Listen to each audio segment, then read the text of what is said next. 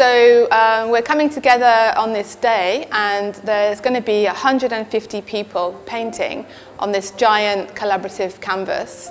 Everybody takes a small square, they go to the canvas and they try to copy it as best as they can.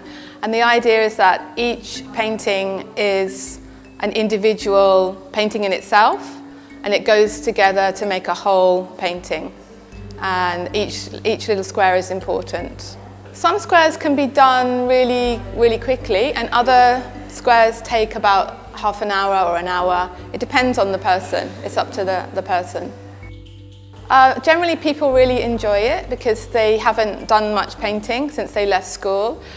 Some people are a bit scared of painting in oils, but the part of the project is to demystify the process of painting and open up the painting to the public.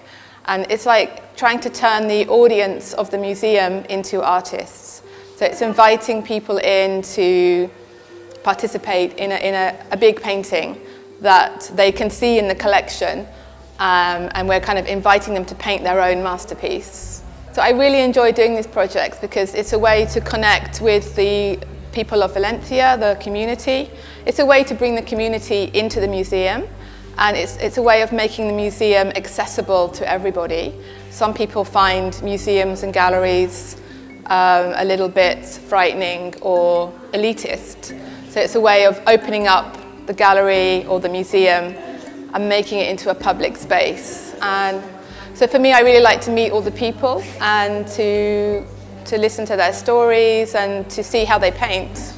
Because I think everyone is an artist, more or less. So I'd like to invite everybody to come to the museum today and tomorrow. And it's not that difficult.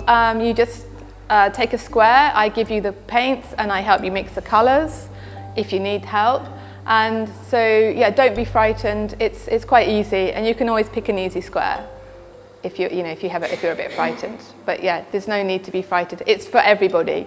So you can't. People often say to me, "Oh no, I can't paint," or "I'm going to ruin it."